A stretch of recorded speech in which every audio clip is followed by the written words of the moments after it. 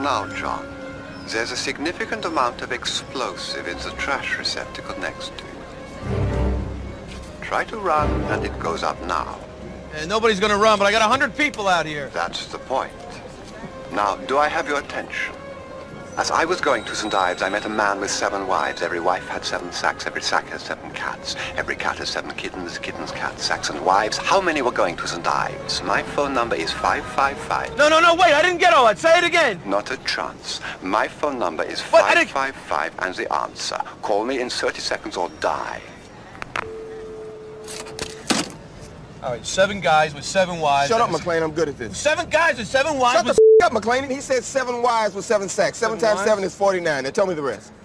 Oh, your sack with 7 Weren't sacks. you listening? 7... Yeah, I was listening to hear What the is wrong with you? Well, besides having a bad hangover for one thing. All right. 7 wives times 7, 49 with 7 cats. 7 times 49 is 343, right? What are you asking me or telling me? I'm telling you. 343 times 7 is 1, 0, 24. 2,401. What you got, right? Yeah, that's what I got. Is that it? 2401? That's it. Dial 555-2401. No, wait. What? It's a trick. It's a trick. What do you mean? I forgot about the man. What, man? The man. We got 10 seconds. He said left. how many were going to St. Ives, right? The riddle begins as I was going to St. Ives. I met a man with 7 wives. The guy and his wives aren't going anywhere. What are they doing? Sitting in the road, waiting on the moon. How the hell should I know? Who was going to St. Ives then? The guy. Just the guy. Just one guy. The answer's 1. One guy. How do you dial 1? 555-0001. 001. Just one guy's going. Hello, John. Yeah, piece of cake. Give us something harder next time. But you're 10 seconds late. No, the answer is 1. There's a bomb in the trash can. Welcome to Franchise Killer, a podcast where we pick movie franchises or wannabe franchises, review them film by film, and see where things went wrong. All right. We need a better Jeremy Irons, though. No, he does. That's He what I does a did. terrible English accent in this, like kind of a hick accent. What do you... Oh, when he's actually... All right. Holy Toledo. Holy Toledo. All right. I'm Reese. To my left is David. Further off to my left, Irina. across from me, Katya.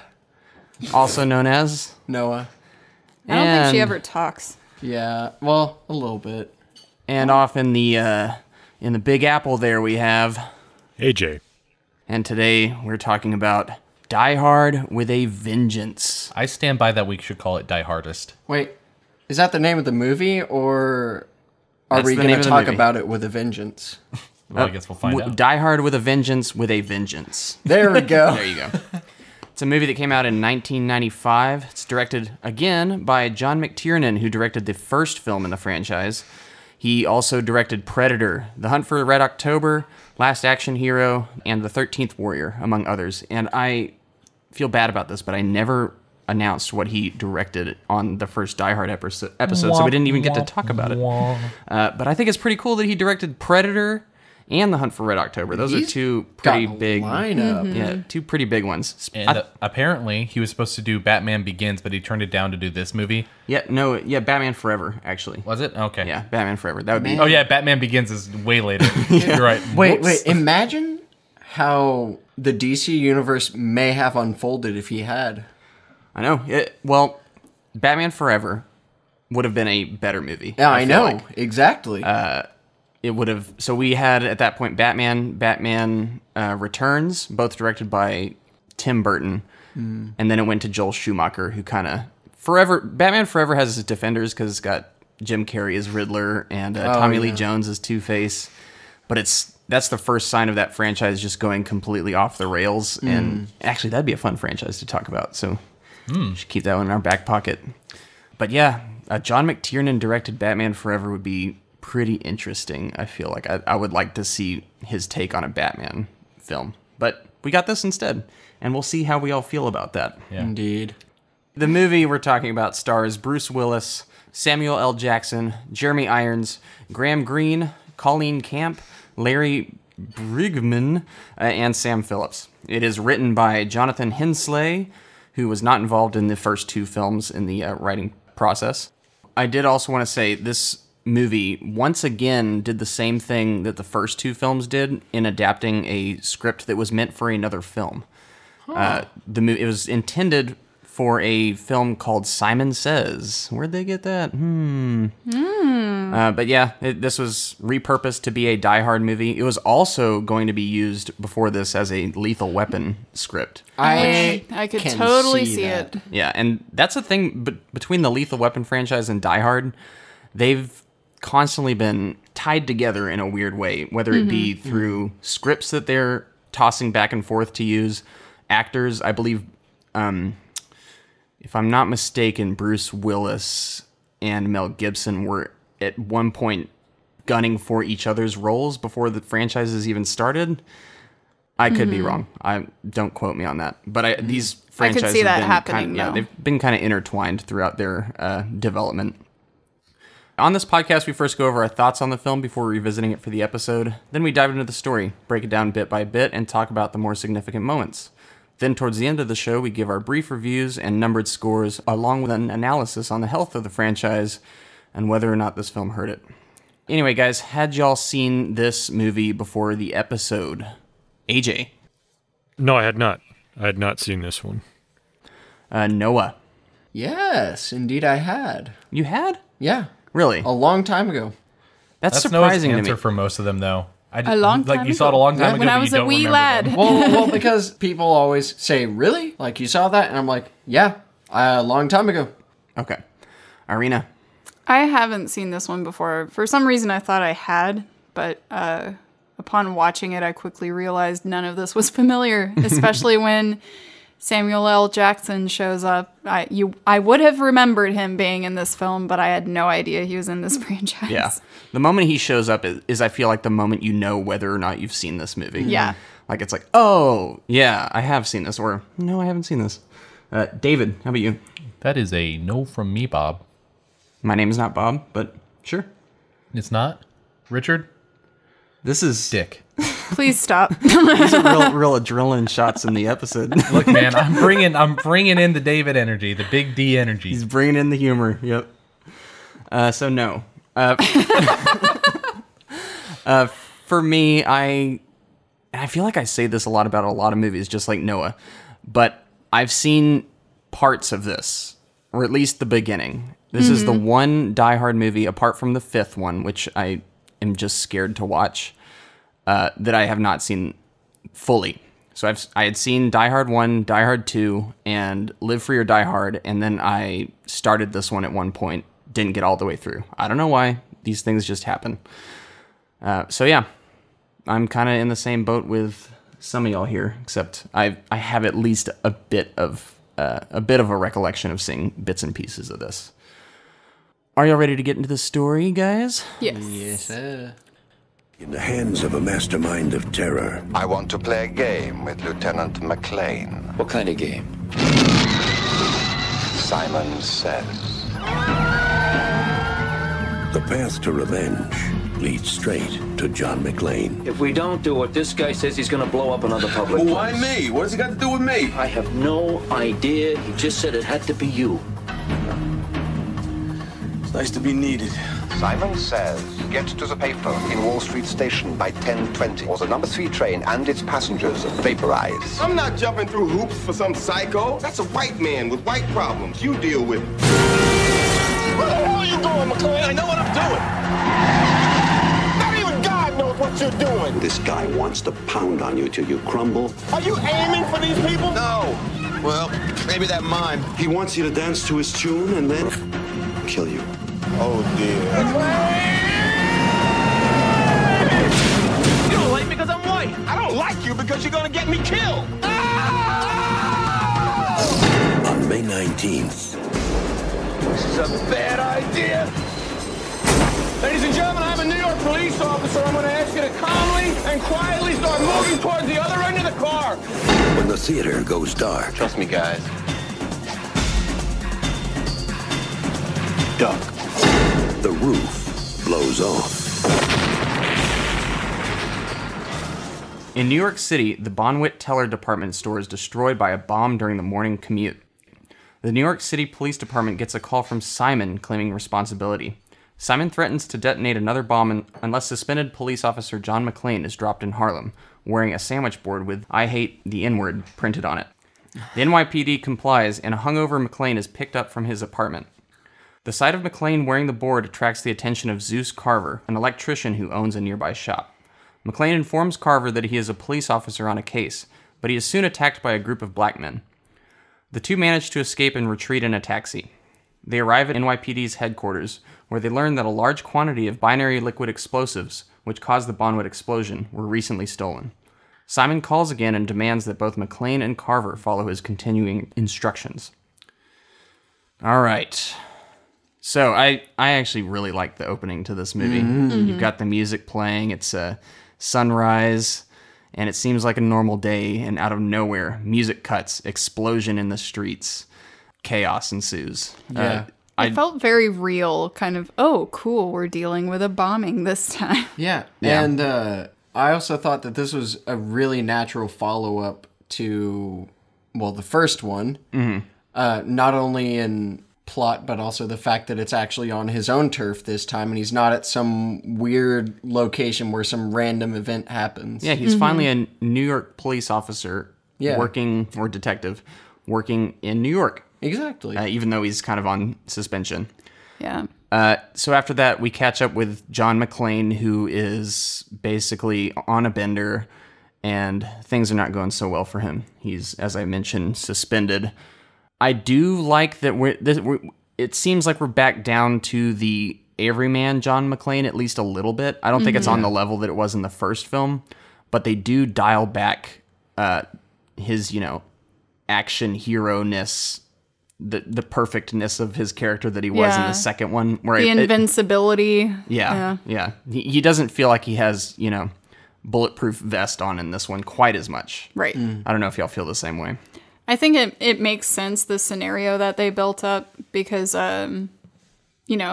he's having trouble at home with his relationship. He's got a bad hangover, sort of almost this I have nothing to lose attitude, and so just kind of throws himself at situations at this moment because he has to. So I can make the leap there, just like he does several times. Yeah, and John McTiernan starts to take away things that were, indicative of his first film, and also insert things that were absent from the second one that I feel like make for a more effective combination of ingredients than we had in Die Hard 2, even though I still like Die Hard 2 a lot. Well, this movie acts almost as if the second one didn't exist.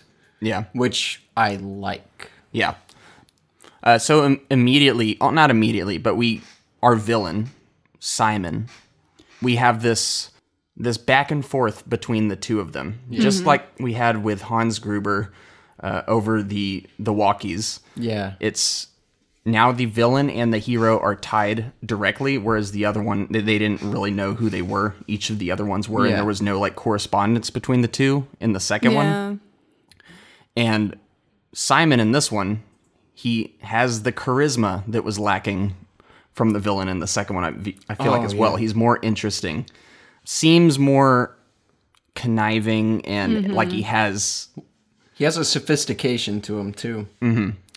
But yeah, and what this movie takes away is this doesn't feel like, oh, Die Hard at an airport, Die Hard in a tower, Die Hard on a bus. It feels like it's like a Dr. Seuss book.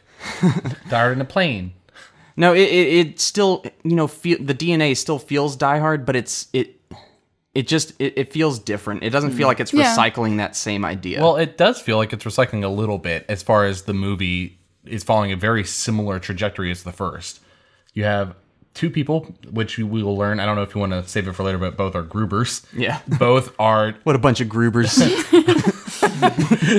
And it's all just like this weird trajectory to try to make more money and get away and make it look like a terrorist act when it's actually not. He's having wife issues again. Yeah. And there's the communication over the phone. So there's a lot of parallels. It's just not in Nakatomi Tower. Yeah, but the way this movie is laid out is... at least the way it's set up, John McClane is just barely squeaking by meeting this guy's demands. Like, it's less of a tit for tat like in the first Die Hard. It's more of like, oh, we have to meet. He's constantly you know, knows exactly where we are. Whereas in the first Die Hard, it was like, oh, we don't know where John McClane is. It's like, no, they know exactly where he is. He's completely exposed, and that's the difference. I feel like. Yeah. So, do y'all have any other thoughts on the opening to this movie? I mean, we need to talk about Samuel L. Jackson as Zeus. I was going to go right there. Yeah. You know, we don't have his wife in this one, but we've got a budding bromance. Yep. Samuel L. Jackson, I feel like, really injects life into this movie that distinguishes it from the previous ones as well. Yeah. It does make you realize, or at least me anyway, that Die Hard 2 is the inferior sequel, not Die Hard with a Vengeance. I feel like Die Hard with a Vengeance actually makes some ground back up. Right. Do any of y'all disagree? I'm trying to test the room here to see what people's feelings are with this movie opening up. I think I'm on board so far. I think it isn't until later that I don't feel like the chemistry between Sam Jackson and Bruce Willis is as great as other pair-ups I've seen.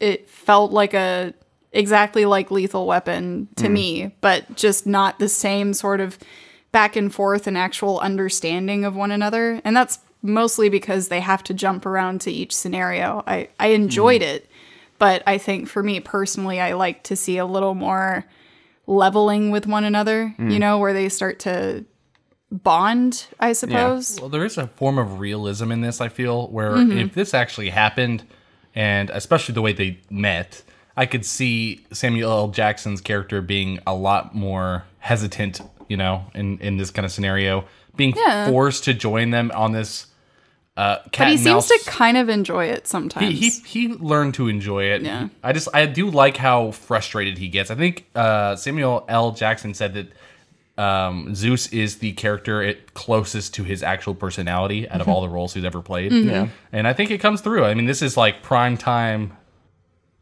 Prime time what?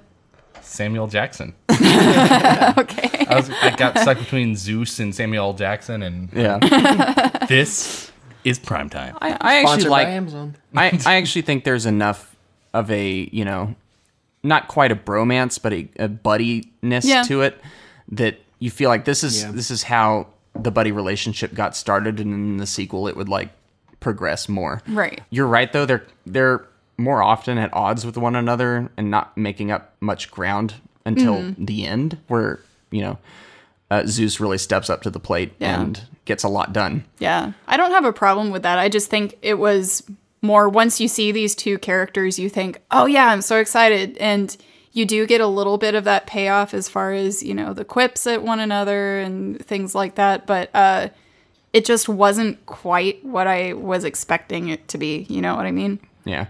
I actually thought Samuel L. Jackson was hilarious in this. Oh, no, I like him. Especially with his, like, the confusion over his name, Jesus. And he's like, no, hey, comma, Zeus. My name is Zeus. You know Zeus, god of thunder. God of thunder. Yeah, I actually really Lightning liked that. bolt up your ass. Yeah, exactly.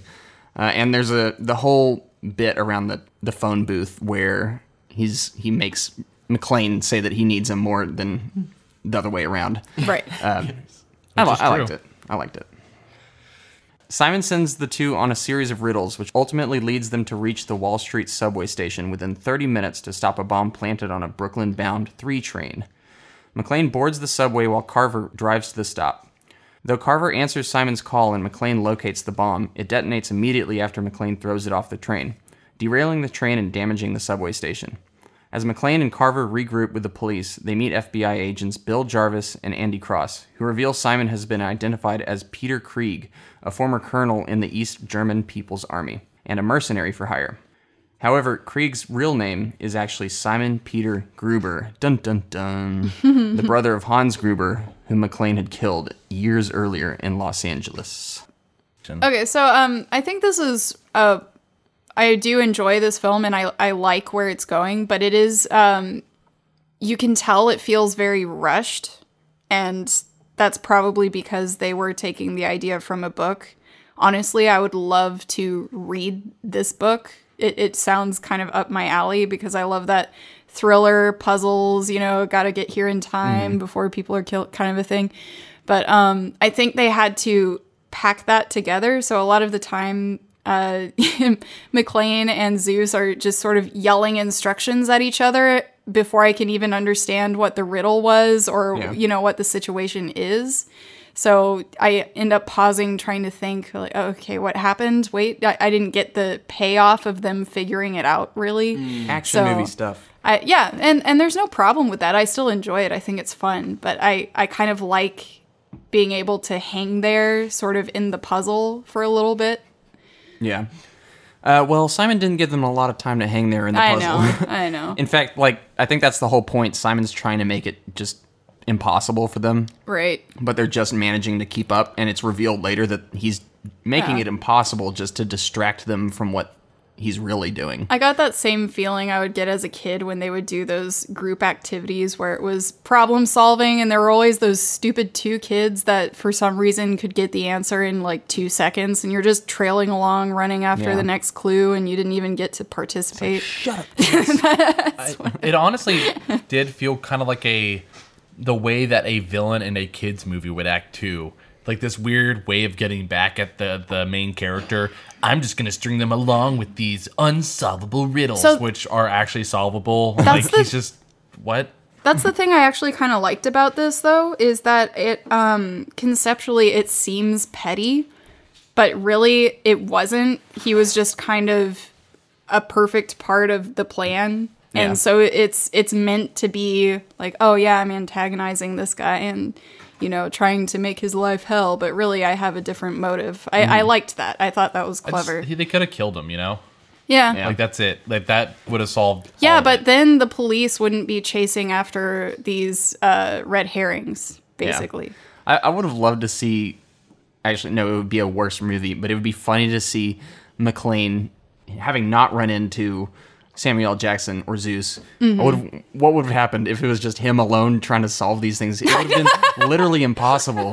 Because that's just not his wheelhouse. So it's kind of the perfect setup between pairing the 2 of them. Right. But an extra brain. This movie would have been riddles. much shorter without Zeus. He would have just gotten killed by the mob at the beginning. Yep.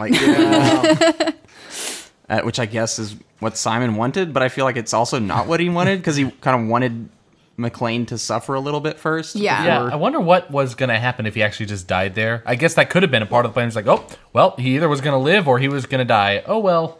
Yeah. So I was going to say Directed by McTiernan. It's probably something like that, or he was like, no, this person, he's done his research, so he knows, okay, this guy will probably find a way out considering his history, and I'll just make things really difficult. I heard this guy killed a guy with an icicle. Hate all of you. No, I had to think for a second. That was actually, I just remembered the second movie. I don't know why. Because this movie doesn't exist.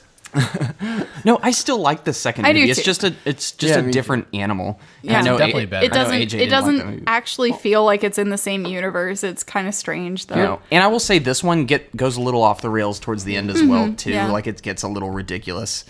You just can't recapture that original Die Hard ever completely in the sequel. So, as someone else who also enjoys puzzles and riddles and things, what did you think about this, AJ? The biggest thing was the repartee between Zeus and McClane. Like, I thought their dynamic was really good because Zeus has his own strong personality. And so, like you said, it kind of carries the movie along and it gives it that energy. And it also, I don't know if it was, the framing of shots, cinematography, the tone definitely felt like a return to form from the first. Even if I didn't look up the director, I probably could have, told that this was the same director as the first. It really felt like tonally a return to form, at least. Yeah. So it's the setting is different. The environment, they're not within a building like you said. They're spread out, going everywhere across the city. But it still felt a little bit more Die Hardish to me, and everything is kind of a bit more memorable, sticking out in my brain. So, you were talking about the puzzles, it's silly and it's the riddles are just kind of goofy, but they kind of just still get you involved in what's going on and impelling you forward. Yeah. With, the 2 that are still bouncing off each other as well. Yeah. So another the sense thing of energy, I guess, that kind of is different. Like the second movie had energy with the action, but this is still action with, the energy just feels a little bit different. I don't know how to put words to it. Yeah. I know what you mean though, because the second one had energy, but it was almost this, it was kind of cacophonous in its energy, where you just don't really remember any signature moments, just that there was a lot of it. But in this movie, like you said, there are moments that stand out to you. It's more memorable. I also think it's because this one is a little more grounded in reality. Like, I think all of the acts of terror in this movie are much more I don't want to say well staged, because Die Hard had some spectacular sequences, but they never rung as like realistic to me. The ones in this one, the explosion at the beginning, the train going off the rails. I've said off the rails a million times in this episode, but going off, and it blends the action with still, like, McClane and Zeus both have to use their wits, right? Instead of just shooting guns and explosions and all this stuff. And like, he's like following an ambulance. He calls in an ambulance to basically break the crowd or blaze a trail for him through traffic. He goes through the park, and both of them have their own strengths in tackling these puzzles while simultaneously having that action aspect of it. Right. So it's kind of multi-dimensional instead of just explosions and bullets. Right. Yeah. Yeah, he doesn't have like 50 bullets in one clip in this one. Yeah.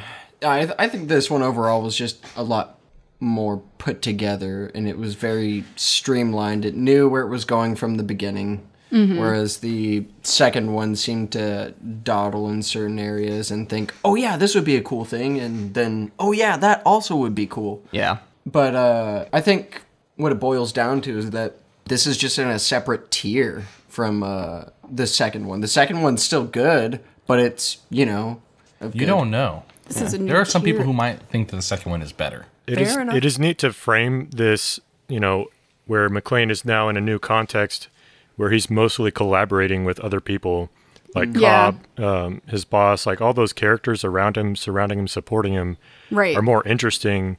And he's, directly interacting with them instead of across, from a walkie-talkie or phone or whatnot.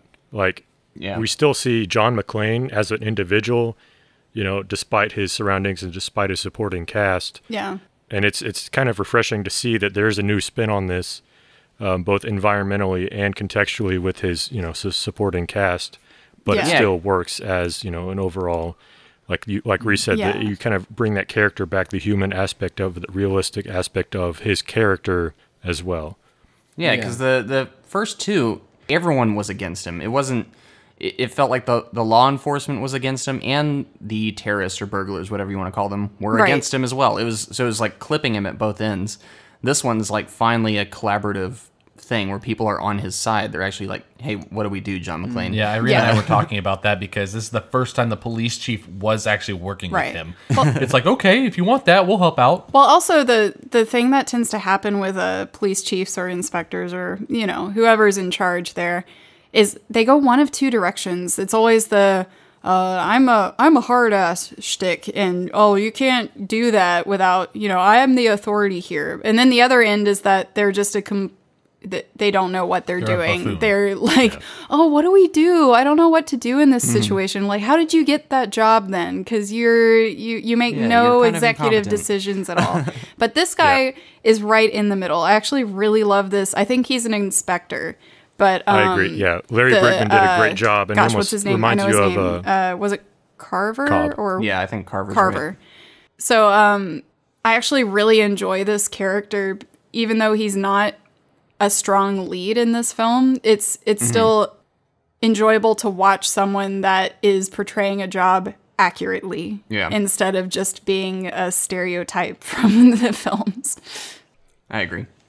Another thing this movie does better than the second one is having a reason to exist that makes sense. Yeah. The second one, it was just like, this is the same plot as the first one, but in a different area. Right. And how could this happen to the same character twice? Right. And it's like, this doesn't make sense. Like, John McClane's one of us. You don't run into these situations more than once in your life, as I mentioned in the last episode. Especially since he's just a cop. Yeah. Right. What's happening in this one, though? No. With this one, with the revelation that Simon Gruber is involved in this, directly ties it back. I see what you mean. There's a reason for him actually going to. Yeah, it's in this case, it's the villain is seeking out McClane, not McClane just running out into some random situation. What are you doing here? Yeah, so it actually makes sense that this would happen. Yeah. Okay. It's Die Hard with a vengeance. Remember? Whose vengeance? Simon says it's his vengeance. Yeah. But what did y'all think about the revelation that Simon Gruber was behind this? The older brother of Hans Gruber. Lift the sunglasses off. Oh my God. And I think at this point, we haven't yet seen him, but it's still his voice. It's almost immediately after that we do. Yeah. Yeah. Which it's Jeremy Irons, which I think has one of the sexiest voices out there. Except awesome. except when he's trying to sound American. Holy Holy Toledo. Toledo. I think honestly, I would put his clearly, American accent on the same page as Lara Croft Tomb So- Raider with Laura. The nice Daniel thing, Craig. though, Yeah, there you go. is that at least he's not supposed to be playing an American in this movie. So I could believe that he's German and he's just really bad at American accents. Yeah, they were probably like, okay, so I want you to do a German accent and then do an accent on top of that, an American one, but make it sound like you were German. Yeah, make it sound like you're kind of actually impressive. uncomfortable in that accent. Yeah. Because his German So I accent's can- really good. That at least makes sense if you really want to think about it. Yeah. And it goes in line with Gruber in the first one, still having grammatical errors, even though he's an Right. intelligent person, but English is not his first language. So Yeah. the way his syntax is obviously a foreigner in some Right. instances. And so this kind of goes in line with that. I don't know if that was intentional or not, but it's kind of cool to think about. Yeah. It's at least something where you can wave it away with that explanation and not sweat about it. So, as their attitudes go, I'll say Simon seems more like a serial killer, while Hans was more of a con man. As far as their attitude towards people and the way they acted to others. Yeah. You know what I'm saying? Yeah, I suppose. I'm not saying, like, I just think serial killer might not be the right. no, the reason I think the what you're reason getting why at is the scope of their ambition. Right. Yeah. Hans was kind of more focused, microscopically and had contingencies for everything, where Simon here is, big picture, kind of more grandiose. Yeah. Both underlying similar motivation, but the scope of what they're doing is on different yeah. Right. perspectives. And even like Simon says, yeah, like Hans, my brother's an asshole, but doesn't mean I'm not going to respond to, him dying. So they Right. obviously kind of butted heads in what their approach was, and that's probably why they didn't cooperate or collaborate on other crimes. Yeah. Kind of retconning things a little bit, but Yeah. I think it's just one of my difference is that when Hans Gruber falls, I feel a twinge of regret, But with this guy and his death, I don't really feel anything at all because I think the way it's shot, you don't actually really get to know him other than I like to play games and I want the money, but I'm going to pretend it's a statement and, throw it in the ocean or whatever. Yeah. I don't really feel much else other than, this guy's a villain. he also just finished, double crossing his own team, so Exactly. that doesn't help. Yeah. I feel sorry for their parents. Yeah. Well, unless their parents caused. We them to have be this way. 2 terrorist kids. Yeah, maybe they don't have parents. What are the chances? Anyway, I'm sorry. Where are we in the story right now? Yeah, we should move on. Simon calls the police, knowing the FBI is there, to inform them that he has placed a bomb in an NYC public school that is rigged with a radio detonator triggered by the use of the FBI and police bands. Simon tells them that he will give McClane and Carver the school's location if they continue to play his games, but threatens that evacuating any school will lead to the device detonating. While McClane and Carver set off on Simon's next task, the police organize all of NYC's public works to search schools, using 911 to coordinate activities. As McClane and Carver solve Simon's riddles, McClane realizes that Simon is using the school bomb as a distraction to draw the police away from the bomb damage at Wall Street. They return there to find that Simon and his team used fake repair crews to dig into the Federal Reserve Bank of New York and steal $140 billion of gold bullion in dump trucks. They follow the trucks to an aqueduct in the New York City Water Tunnel No. 3. McClane has Carver continue Simon's game while he follows the trucks. Right. So, at this point, do we have Yes. The jugs? Yes. No, we have the jugs. We have the jugs. All right, Reese, I wanted to know if you figured out that riddle. When someone's gonna give me the answer in 2 seconds, They didn't give us the answer. Well, I thought they were. I was not really paying attention to what was being said. I just heard another riddle, and I was like, okay, they're gonna. I wasn't either, but We spent way too long on this. I think Irina started this by trying to figure it out, and we each separately figured out how it would work. But She got the whole family did you want to involved. explain the rules, and then we can explain the situation? I like Oh, this. yeah. I like this idea. So, basically, the situation is you have a bomb, and the only way to defuse it is by placing exactly the weight of 4 gallons on the scale. So you're given 2 jugs. One of them can contain 3 gallons. The other one has the capacity of 5 gallons. And then you have a fountain to fill each gallon to whatever capacity you want. So with the unlimited water supply, using just those 2 jugs, how would you get exactly 4 gallons on that scale? And you can't eyeball it. You can't do Yeah, it anything has to like be that. It has to be perfect. exact. I don't know. Let's find this out real time. Do you have the answer? We do. Do you want to try and figure it out, Reese? Not Real right now. time, Reese. All right. So wait, the first one's 4-gallon jug. The second one's a 5-gallon jug. No, one is a 3 5-gallon. 3 There's gallon a 3 gallon and a 5 gallon, and a 5 but gallon you need and 4 a stream gallons. of water. Yeah. And you need 4. 3 gallon, 5 gallon. Can you solve it as fast as Bruce Willis did?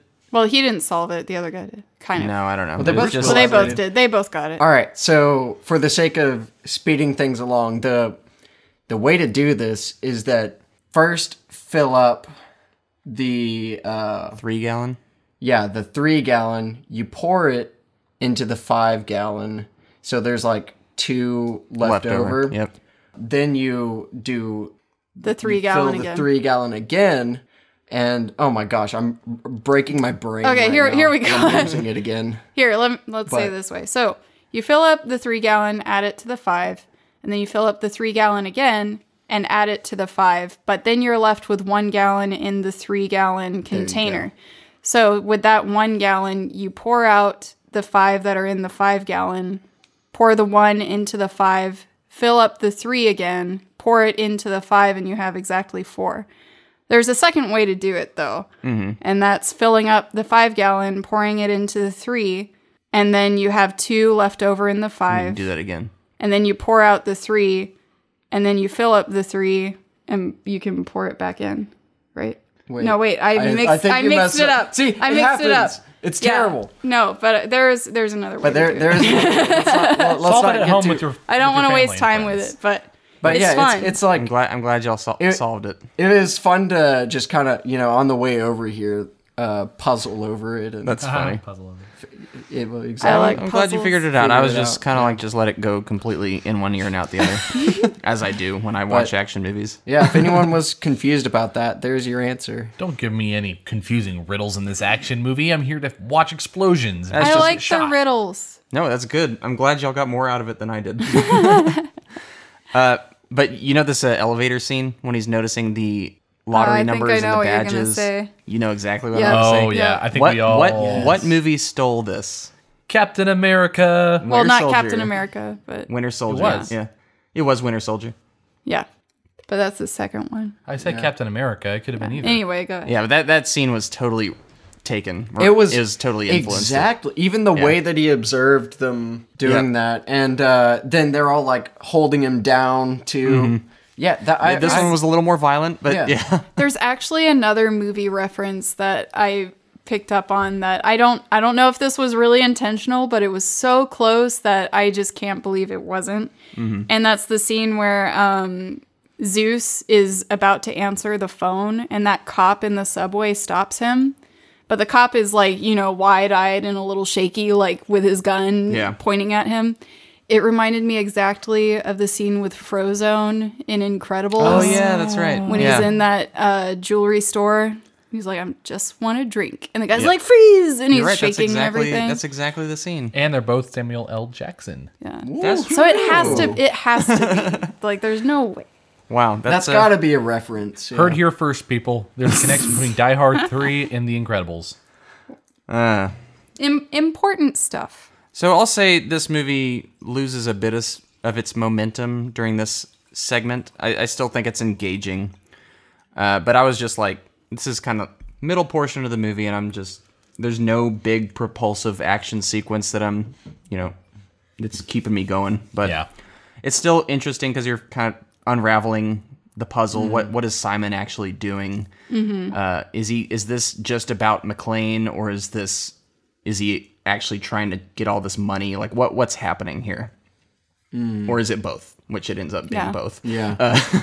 You know what I would love? I would love to watch a YouTube channel where some sort of fitness trainer talks about how many calories these action heroes burn in the day that they're doing all of this stuff. Yeah, probably a lot. I'd love to see that. And they're not eating any food I know. in any of these scenes. Yeah, and I'm pretty sure they do like workout regimens before the actual shooting as well. Exactly. Like I think I know that is at least today they do, especially for superhero movies where you have to have rippled muscles. McClane though, he's in good shape too, so who knows? Yeah. I think I like the aspect of this film that feels like, they're just kind of using New York City as their jungle gym. It's fun just seeing them thrown into a whole bunch of scenarios. It's playful. Yeah. So where's everyone at in this like portion of the movie? How are y'all feeling? Are you still engaged? I've never lost interest yet. Yeah, that's the same for me. You haven't lost interest I know, yet? I didn't lose interest, although this movie never quite grabbed me the way the first two did at this point. Yeah. And I'm just going to say the only reason is because the second one had bombastic craziness that was like, all right, it's got me. But this one didn't quite have bombastic. It also didn't quite have the charm of the first one. So it's somewhere kind of in the middle for me as far as energy. Yeah. Oh, but it adds like two big players into the mix. Like you got Jeremy Irons, Samuel L. Jackson. Yeah, that was new dynamic that's like wasn't there in the second one. And that was me too. I love both of their characters. Like all the other characters in the second one were completely irrelevant. They didn't add anything. In fact, they almost detracted. I mean, I had no inherent problems with it, but then this one has two just very charismatic additions to the already charismatic Bruce Willis. Yeah, and I think the villain here is more interesting because you don't quite know what he's getting at. He says what he's getting at. He kind of mentions his intentions and what he's doing, but you're like, okay, what is the actual end game here? You don't ever quite know. Whereas in Die Hard 2, it's revealed pretty quickly that they're just trying to extract this general. And he's playing with his food the whole time, too. Yeah. Because he's pretty much got them outsmarted from the beginning. And I don't know, we haven't really got there yet, but he does win, essentially. And, I mean, it's overturned somehow, but... Yeah. I will say, like, it's a bit... One thing this movie does that I didn't like as much is some of the clues that McClane and Zeus are given to figure out, it would take just pretty much a prodigy genius to figure out like where they need to be next. And I don't know if I quite believed, them. Like the part later on where they find the 10 coins in the pocket and they're like, oh, we're 10 coins? Oh, that must mean that they're at this bridge. That was just a bit of a stretch for me. And there's a couple of instances in this movie where it's like, wow, that was a long shot, but you were right. So I'm not entirely sure about this, but there is a good chance that the amount of knowledge they have of their field would lead to the answers that they have being the more likely situation for them. So, like, a lot of the stuff is based on instinct and the information given, so they're probably thinking, okay, like, of all the options I have, this is, got to be the best one, and just doing that. I didn't really have an issue with the whole feasibility of it, especially seeing as this is Die Hard and none of them really have a full-on realistic take. But, except the first one. Well, even the first one had its things that are like, all right, well, but it's like you forgive it because it's an amazing movie. But another moment that I'm talking about is and maybe I'm just missing something here, but it's how did McClane find out that all of these riddles were just a distraction from what Simon was actually doing? It was that kid, the one that's like, oh, all the cops are gone doing something else. It's easy to rob stuff. You could rob, But that seems like such a hunch to to stake this whole thing on. That it's like, Yeah. That's how a lot of cases are solved, though, through hunches. but it's like I don't think there's a lot of room for error because they Yeah. know that Simon has his eyes on him literally at all times. He's known everything that he's doing. Yeah. And it seems like a pretty bold move to, split up and be like, oh, Yeah. I've got to act on this. I know what you mean, and I think it was kind of thrown in there to try and turn his attention back on what might actually be happening. But I think if there was something added to that, for instance, like I think the only thing I could explain that away with is that he's familiar with the brother and how Hans Gruber had everything planned and mapped out to look like something that it's not, and just to rob. So he probably could make that connection where, oh, what if this is another like Gruber ruse where they're sending me on this goose chase or thinking it's something else, but it's really he's just robbing, Yeah. Gruber ruse. I like that. Your And, Gruber ruse. I think you forget how intelligent McClane is from the first one, just with his kind of knowledge of how people act. Yeah, and he is do a good. things. You're right. He's a good observer of people, and that's one of his skills. Boil it down to cop's instinct. Yeah, I don't think he's like super book smart, but he's, No, he's not. definitely like, he's very observant of. Yeah, he's Right. he's street smart. Street mart. He's street smart. It's Yeah. like Kmart.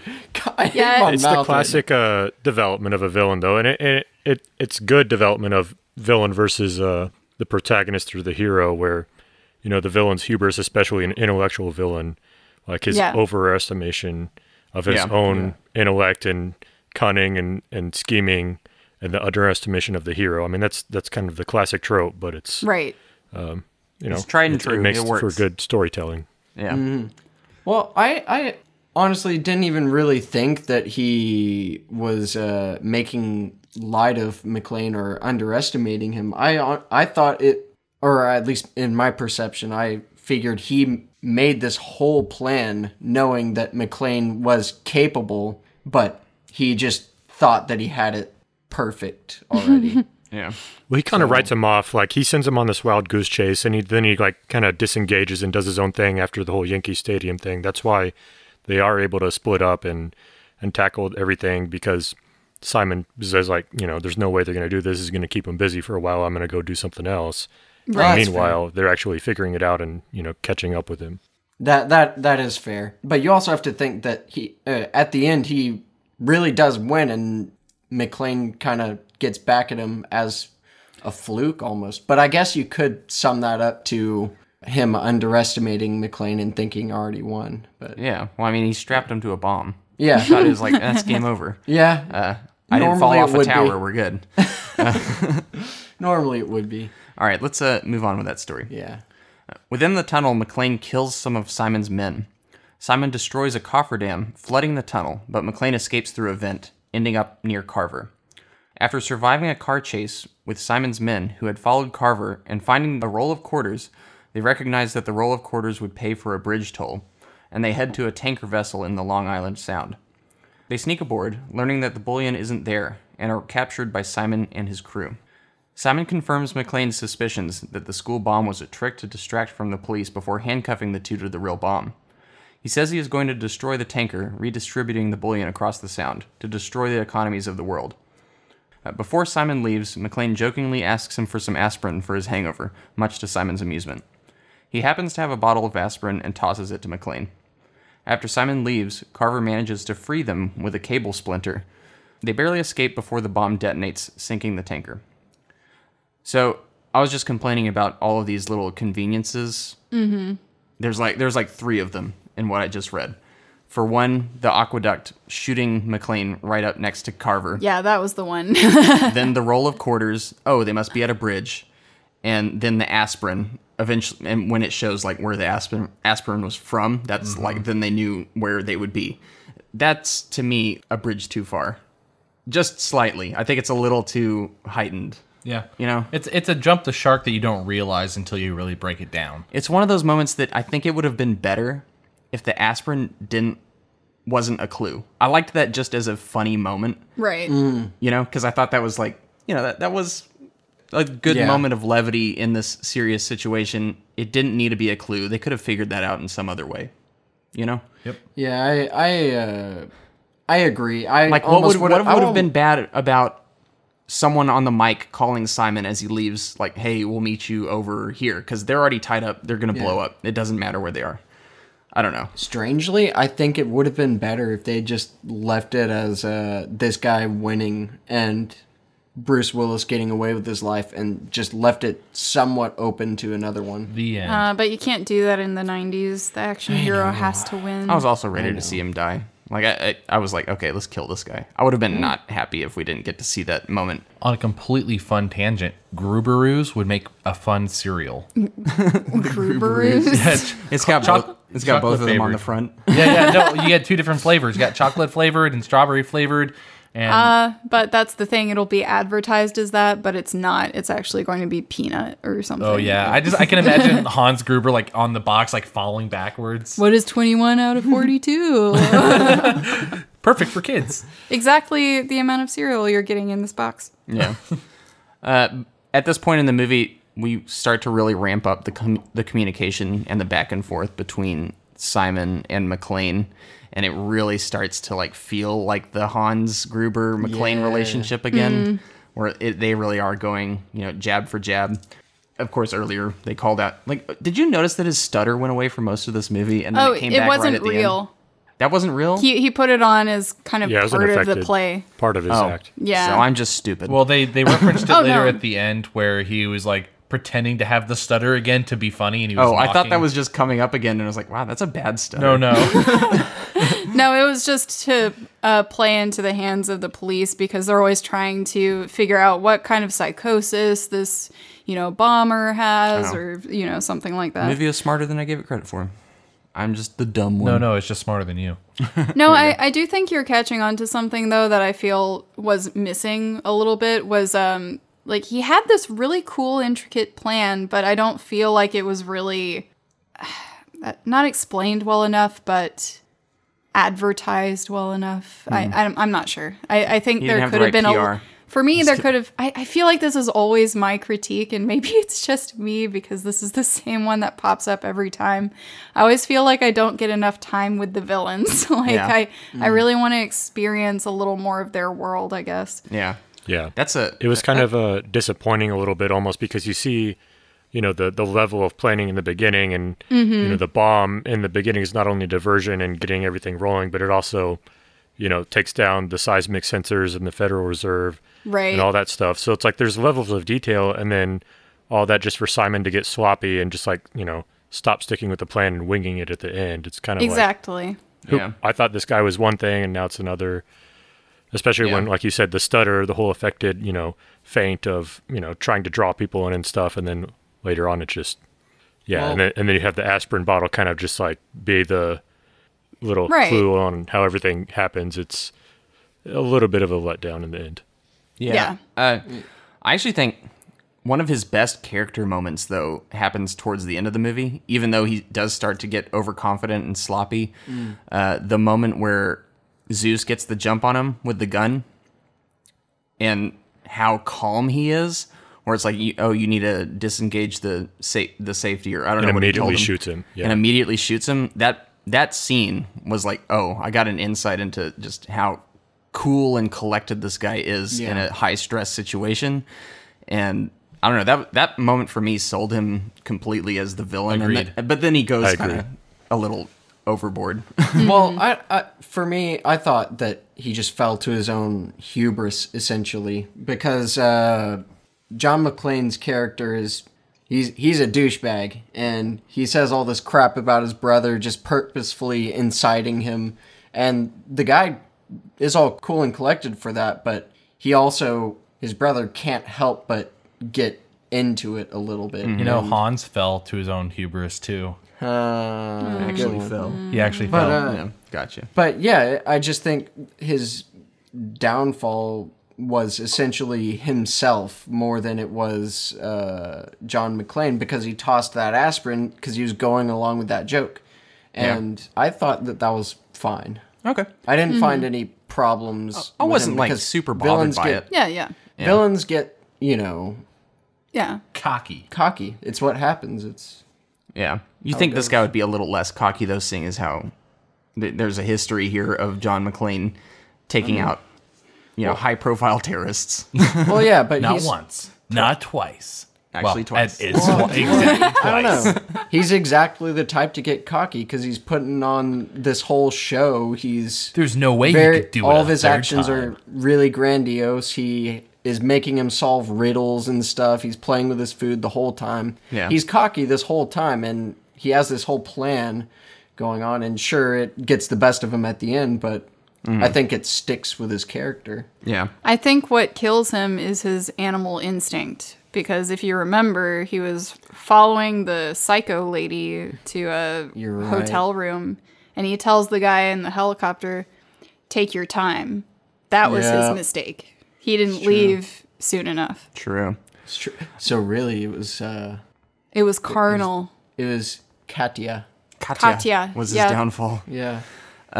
So, backing up, let's talk about how this film is handling its action sequences in the latter portion, since this is an action movie. We have the whole aqueduct sequence, which I think is the weakest and does not hold up. It's like straight out of a cartoon almost, the way it spits him out onto the grass. Oh yeah. I forgot about that. This is like a Die Hard 2 sequence. Right. It's a Die Hard 2 sequence in a Die Hard movie. That sounds liked- weird. Yeah. Die Hard and Die Hard. Yeah.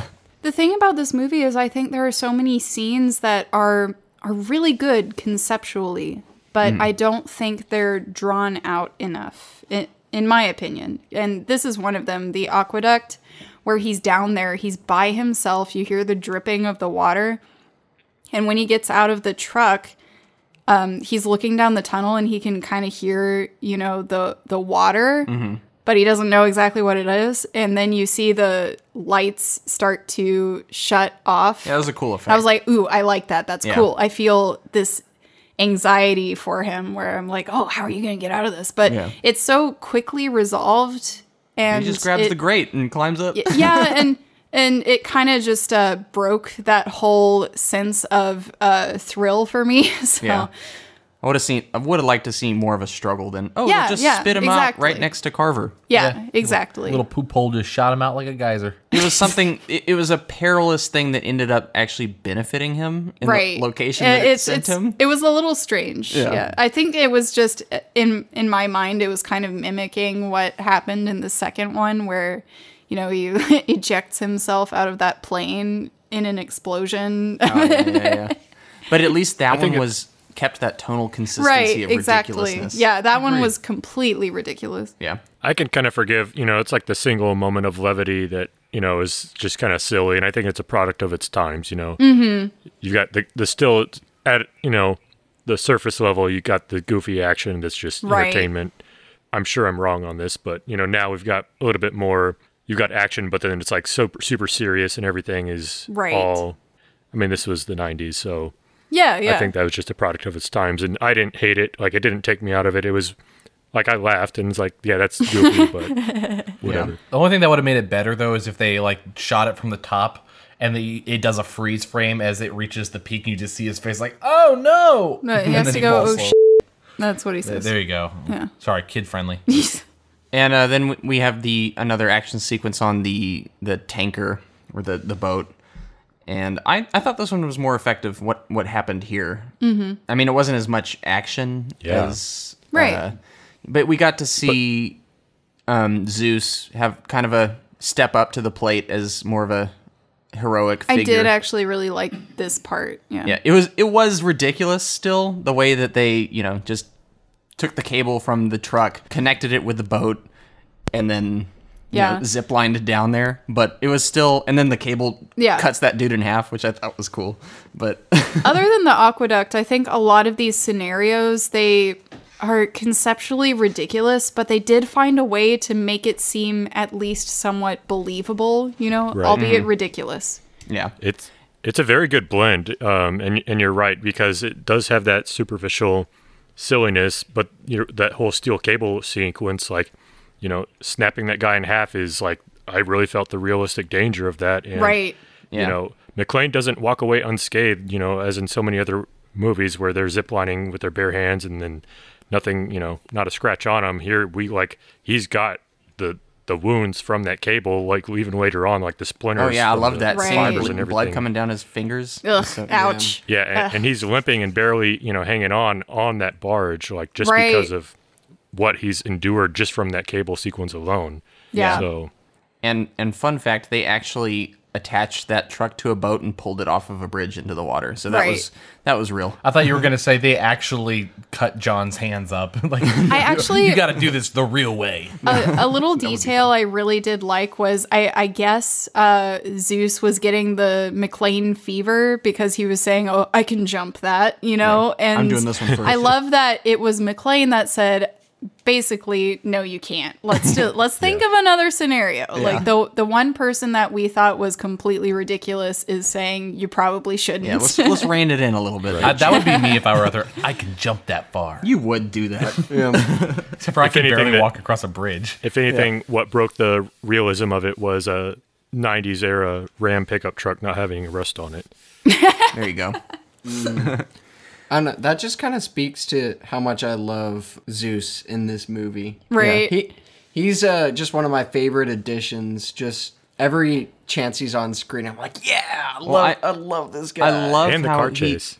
Right. Yeah. Talking about the action, like, and the Yugo too. Like, of all these car chases now, like, it's on a sports bike or some supercar. Like, this is a Right. Yugo, and they're like talking about hot wiring it, and it's like, oh, you got an airbag. Well, at least on your side. Built for economy, not for speed.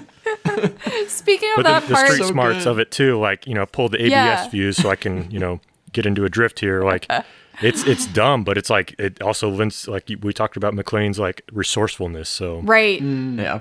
it's a really good balance of the silliness and the realism of the action. Yeah. I appreciate that about Irina, this. you were gonna say something. in Oh regards no, to that not scene? really. I was just saying I love that part. The like, does this have airbags? He's like, well, on your side, I don't think on mine. But immediately, cuts to the them last jumping. scene you see is Zeus looking at him like, what? Like, what are you about to do? And then the next scene is just the car being launched Yeah. out. Just like, It's so that was good.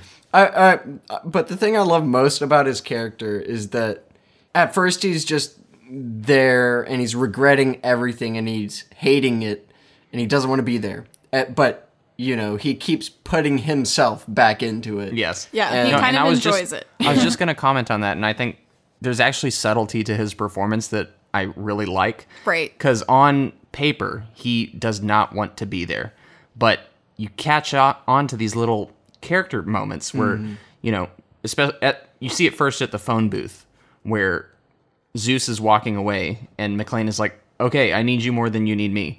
And almost not immediately, but when he comes over, he's like, all right, let's listen to this clue that this Yeah. guy's giving to us. And there's you can almost see this like excitement. He's Yeah, like working it out in exactly. his mind. He's into it. Yeah. Almost immediately. And he does that throughout this where he's like, he yeah. just starts to kind gets of into not it. enjoy it, but he's like excited to be a part of this. Yeah. Yeah. I totally get that feeling too. So McLean and Zeus are captured. They get tied to the bomb.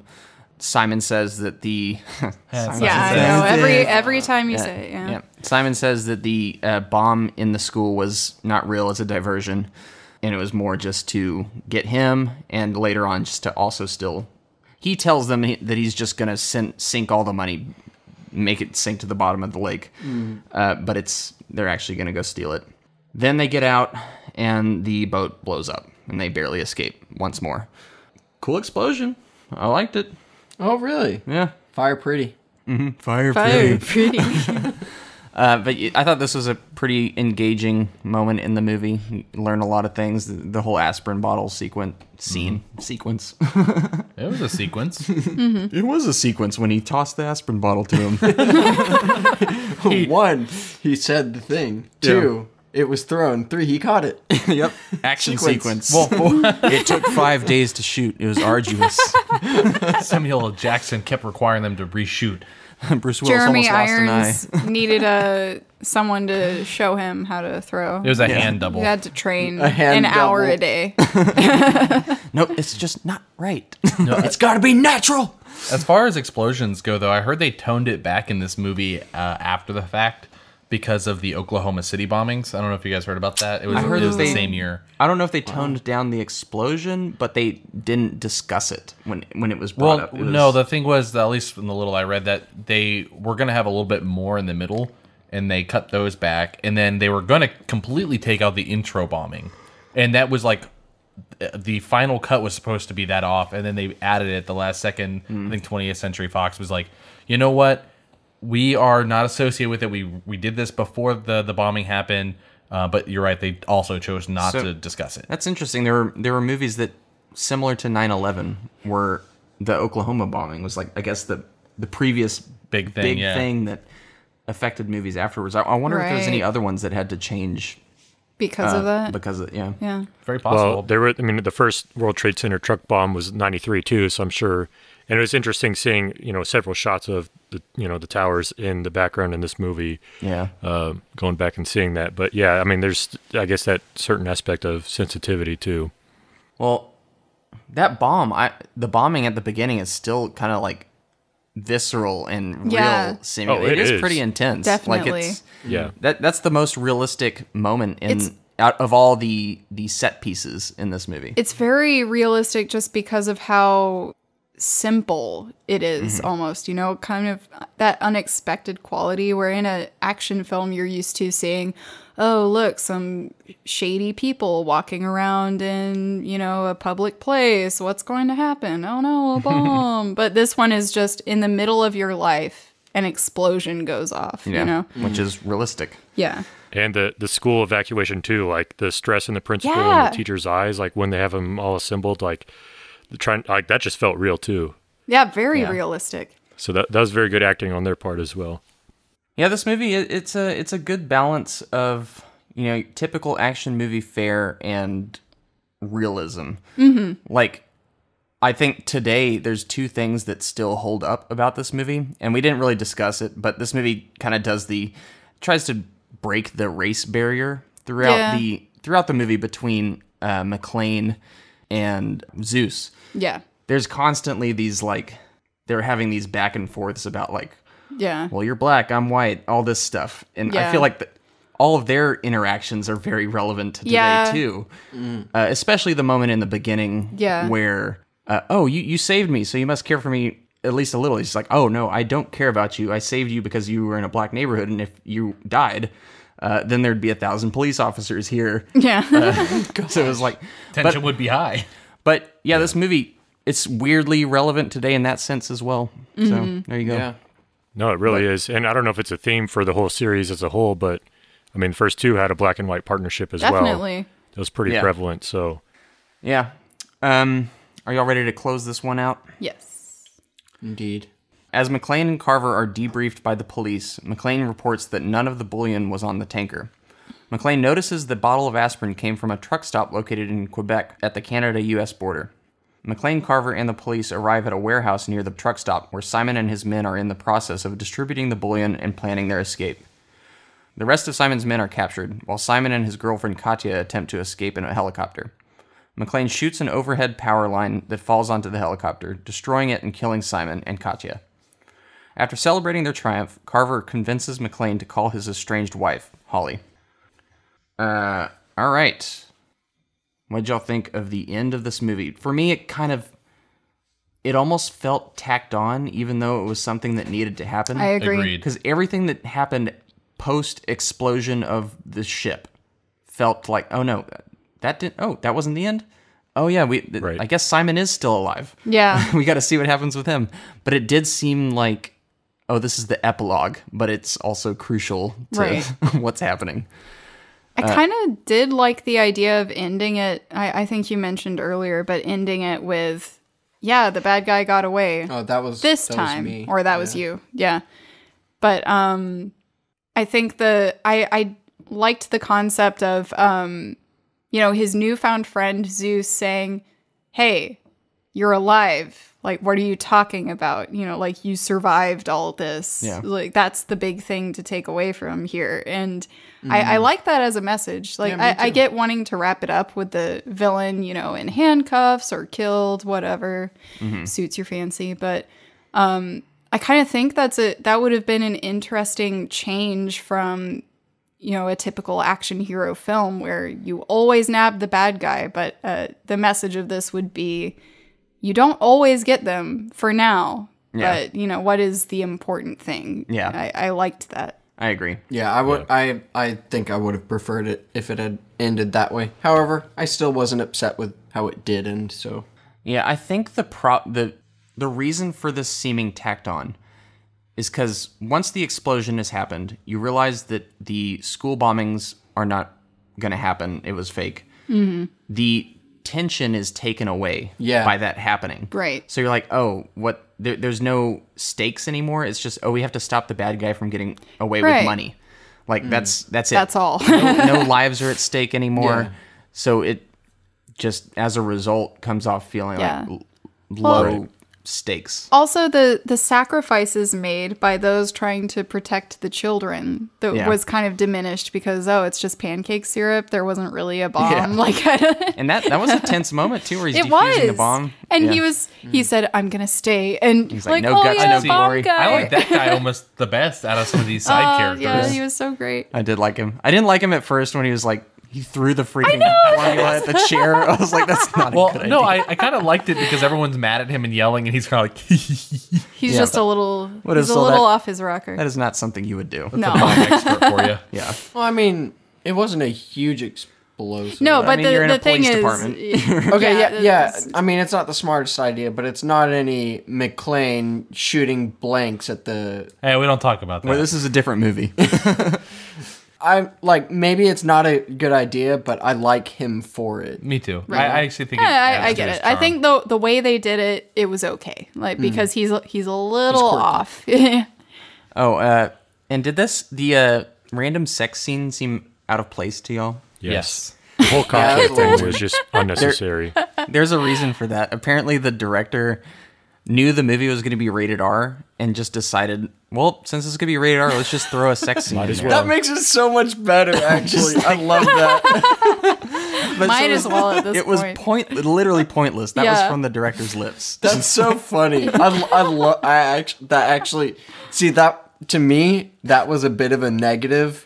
I still think it's a negative. Well, to me, that made it more of a positive. Does Katya have Just any 'cause it's lines, kinda guys? She yells when she's shooting, And she but has that's a it. scarred neck, which you wonder, like, did she have more of a part? Like, what was? I honestly found her interesting because she's clearly a sociopath. Like, there's something wrong with that lady. Yeah, she's got the crazy eyes. I actually love the scene where she's slicing that guy up, and he says, "I think he's dead. You can stop." It went into like a Guillermo del Toro-esque Yeah, action sequence with the where it's just a bunch knives of and- moves and slices, and I was just like, what movie am I in right now? Yeah, she's. Yeah, I would have liked to see her more. Actually, She's a psycho, and she's attracted to power. That's her thing. yeah. So that's your thing. So- Sorry, to start that sex scene, I think she pounces on him like I thought she was going to double cross him and kill him, but no, she just wanted the sex. No, yeah, it was Do you just a remember that random though? It sex was like scene. she tackles him from behind. No, they're just aggressive. That's Yeah. how Well, they do it. that was kind of a throwback to whenever she first attacks him. Yeah. And it was like different this time because Yeah. she was like, make love with me. Anyway, the McClane and Zeus catch up to Simon, and basically he shoots the electrical wire. It says, "Say hello to your brother." Helicopter goes down. Big explosion. Cut to credits pretty much after he calls Holly. The end. You don't even hear her voice, I don't think. No, you do, hear her. but I don't think it's her. Yeah, it's like probably the not. sound of her voice.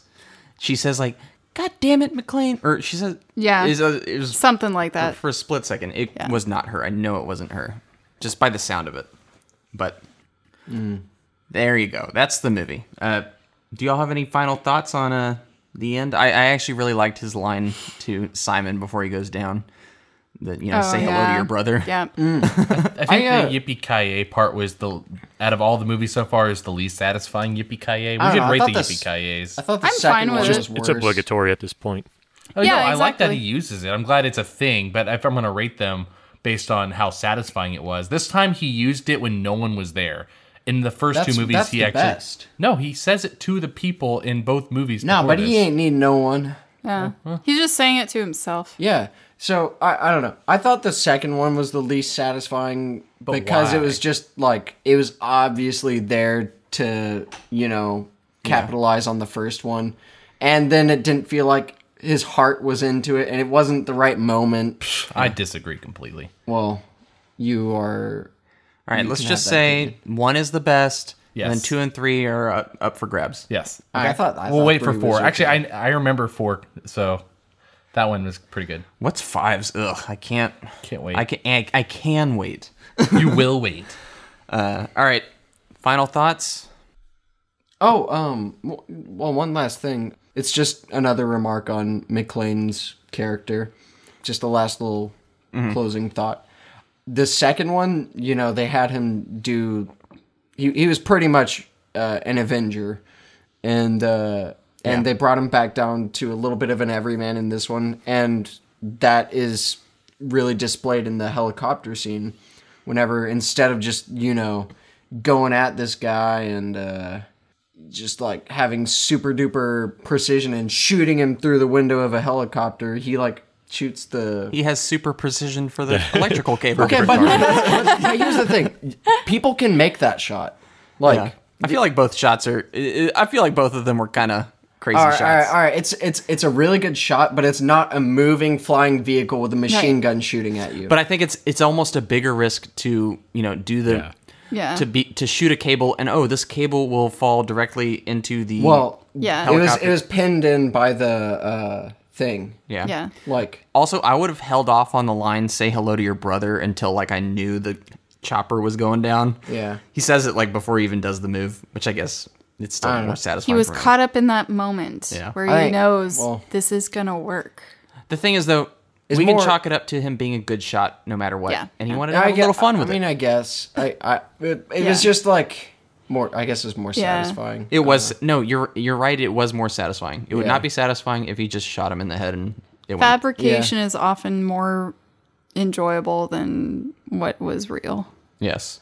All I know is it was a satisfying end for me to that character. I liked seeing Simon go down, even if it seemed like, the movie went on maybe 10 minutes more than it should have past Yeah. its ending mark. I agree.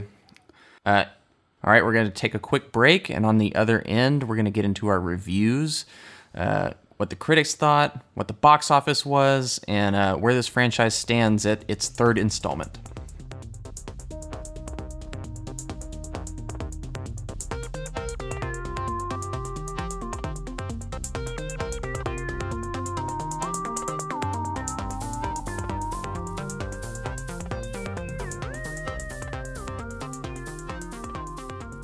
Welcome back. Let's talk Die Hard with a Vengeance. With a vengeance. Is that First, what we're gonna talking do our about? scores. Oh no! This whole time you have been a little quiet on this one. What's up? Man, I was waiting to talk about the stuck pig scene. The stuffed pig scene. Stuck What? pig from Deliverance. Oh God, that's not even. How do you get that? They both end in ints. That's the connection. Yeah, it was either that or the second Ghost Rider. Oh yeah, Spirit of Vengeance. Hey, at least that's the full word. I love how late this one. All right, I'm was. excited for your Deliverance review. David, you've got our reviews in a bowl there. You want to pull them at random? I do, and I will. First score. Irina coming in with an 8.5. Nice. Yeah. So I think this is a positive one. There are a lot of good moments to enjoy from this movie, and definitely a step up for me from the second. And I almost consider the second as just kind of a different exploration of John McClane. Yeah. And I think that the director did a good job of trying to follow up the first film with a new scenario that is believable.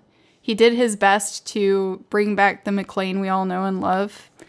I think for me, what doesn't make this a perfect 10 is the fact that I think it tried to juggle a lot of elements that it couldn't give enough attention to all of those elements at once. Yeah. It did a very good balance, And I do appreciate that. But for me, I enjoy a little more of the theatrics with trying to figure out puzzles, trying to follow the clues to the destination. You like it to have a brain along with the brawn. A little more. And that's not to say that makes this a lesser film. I think it's a very good action film, but to try and combine the two, they balanced it well, but I don't really like combining those in my personal preference. Yeah. So. Unless it's, as you said, fluidly done like it was with the first Die Hard. The first was really great, and I love the first, but this one is a good follow-up, honestly. But 8.5. I don't know. Probably the best kind of sequel. No, probably the best kind of sequel you could ask for a classic. Yeah. Like it's like almost impossible to make the perfect sequel to Die Hard. Exactly. But this seems like a good candidate. Yeah, I would definitely not skip this one. Yeah. All right, next one. Next up, following in line, AJ with an 8.5. Hey, look at that. Maybe you can explain it better than I did. So, Irina, I'm going to follow her cue. The thing is the balance of it, the action and the character, the heart of it, the realism and the adventure part of it. The first one did that excellently. This third movie here is a return to form from the second one. You know, we had a departure of, you know, we've lost the character from McClane, and it's in favor of all action. Here we return to that. I wish we had a little bit more Holly, maybe, you know, some more missed phone calls in between that's kind of drawn his mind away from things, that kind of rounds him out a little bit more. This movie, in all fairness, I try to watch every movie every week, a couple times. One to establish an emotional baseline, second time with more of a critical, analytical viewing. This one I only got a chance to view it once, so I'm going based on emotion, really, and it was positive, don't get me wrong.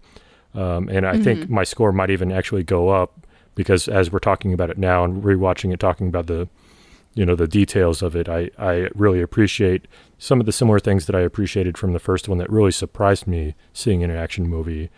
But I think that the key word here is the balance of it. You know, we see McClane as a human, struggling to survive on his own as an individual, and then also, saving the world kind of thing.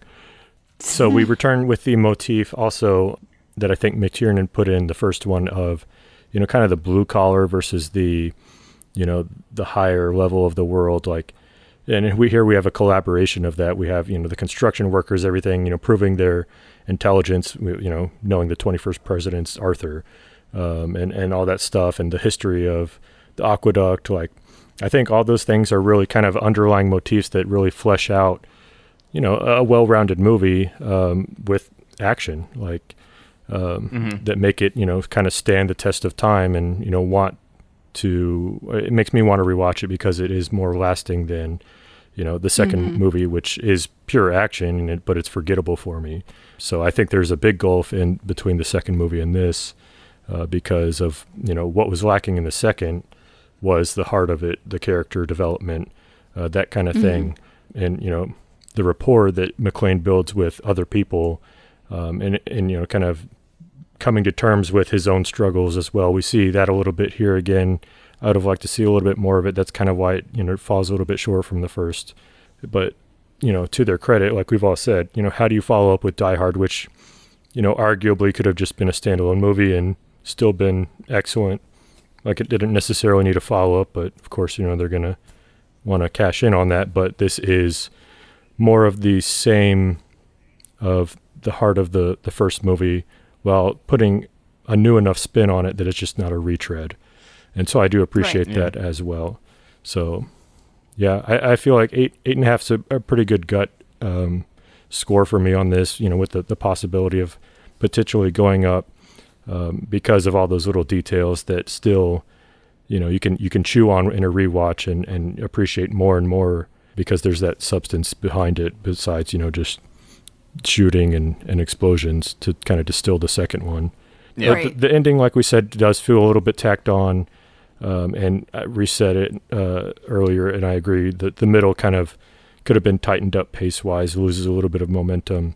So there's definitely some polishing that could have been done to help out with it. The whole Katya thing, like she was interesting, and I feel like we should either got more of her or her not at all. And then the whole betrayal of, the other villain, and I don't even remember his name. It was just like kind of, I don't know, it just was too much complication at the end that was unnecessary. But, we still got that poignant bow on the whole package with the phone call at the end, and I appreciated that. So we kind of bookend that with, his re-separation with Holly, and then, the redemption aspect of it is still there. I just wanted to see more of it. Yeah. All right. Next up, David within 7.5. Within 7.5. Yeah. So this is one where, I was between 7 and 7.5. I think I gave the last one a 7.5. So I'd say this is pretty fair for me. In the end, they had their own struggles. And I know that on paper, this one probably do better for most people. But it just fell flat in a lot of areas for me that, overall, it was still engaging. I didn't lose interest. I had fun with it. I think Samuel L. Jackson is fun to have in any movie. So he's doing a lot of the heavy lifting. I don't think Bruce Willis was doing as much. And the second movie, because, I'm doing a sort of a side-by-side comparison, had less realistic Die Hard feel, but had more bombastic scenes that, for some reason, is more memorable to me. Like Yeti football? Yeah, like Yeti football, or icicles through the eye, or anything involving snow or ice. Yeah, maybe I'm into that. Maybe that's my thing. Yeah. He just likes snow. He misses it. So the point is, I think that one, if I'm going to watch one of these, I might go for the second one just for the sake of bombastic fun. But in the end, the first one just trumps them both, and I'm not going to watch all the Die Hard, so I might just have to go back to the first one. But is in the end, it's not bad. Mm-hmm. I don't think I ever lost interest. So 7.5. It's pretty good. Pretty good. All right. It's pretty good. Pretty good. 0.5 better than Tomb of the Dragon Emperor, which you gave a 7 to. I did. Let's move on to the next one. Yeah. I like how we did this quickly Yeti football. This time. Yeah. Noah with a 9.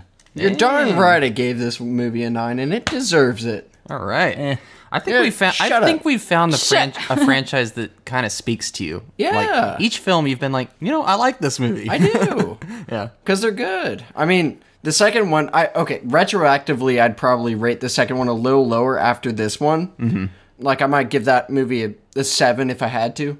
But I liked this movie a lot. I thought that, it's really hard to put it at a 9 because I put the first one at a 9 as well. Mm-hmm. But I think 9 is appropriate because of all the things that this movie has achieved with, the villain. Like, having a villain that can amount to as good as Hans Gruber was in the first one is no small achievement. Had to be his brother. Yeah. Yeah, and yes, it was his brother. And when did the first movie come out again? Can you remind me? 89? Yeah, 89, and this was 95. No, 88. Sorry, 88. I think it's 88. Okay. Yeah, so this is 7 years after. Yeah, 7 years after. I felt like this was the true sequel to the first Die Hard, which, you can't really do better than the first one because it's completely original, and as AJ has said, it does stand on its own.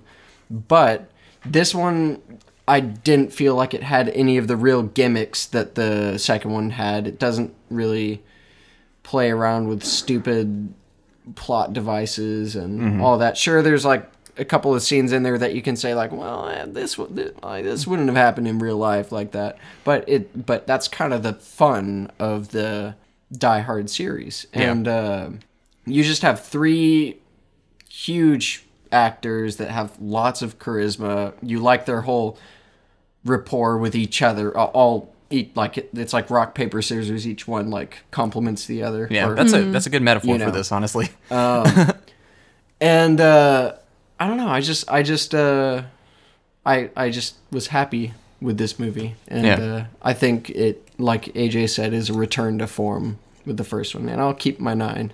Awesome. Yeah, that sounds good to me. Alrighty, and last but not least, jumping on board the 7 train is Reese with a 7.5. Let's go!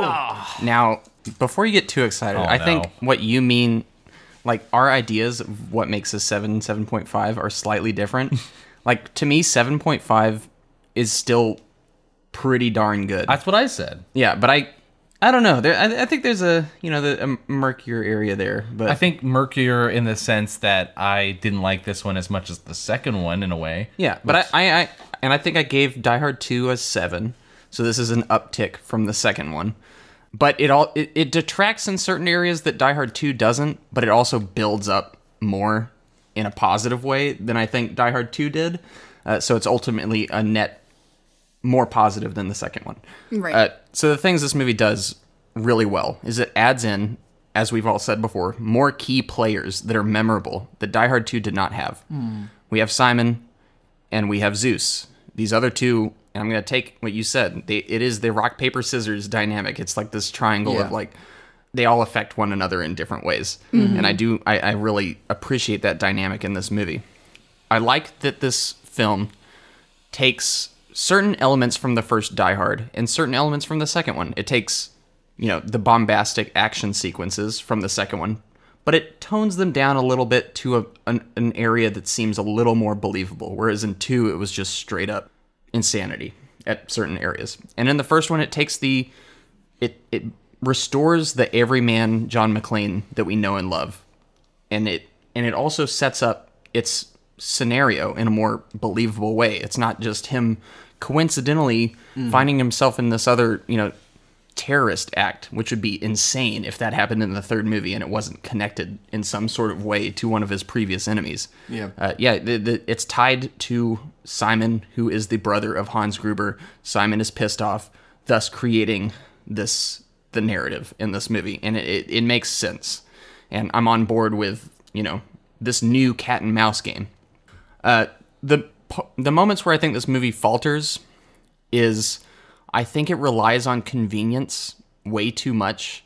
Like, that's where this movie is trying to be slightly more believable than the second one, yet they're running into all these convenient situations that get them right where they need to be at the right time, that it just kind of strains credulity a little bit. And I also brush up against how the final act feels tacked on at the end. Like, it's not as satisfying as it should be to see Simon get killed. Right. Like because it feels like it's like you need to conflate the ship explosion with Simon's death in some way. Like he needs to die on that boat. Yeah. Or something needs to happen in that, and that would be a more satisfying, like, bang, that's the end of the movie. I'll agree on that point. Yeah.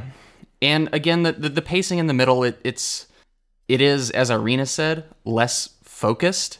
Like, it's less fluid than the first movie. I would say even less focused than the second one.